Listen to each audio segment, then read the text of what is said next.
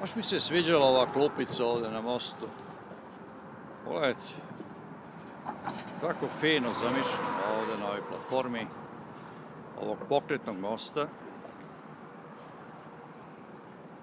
I eto čovjek šetajući, prelazeći preko reke, može da sedne ovdje, kaj da pogleda malo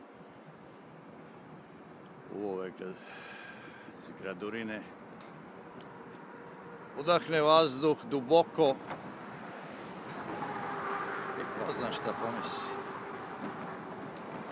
Neko pomisli da li sam isključio šporet jutros, drugi pomisli zašto je bila ljuta,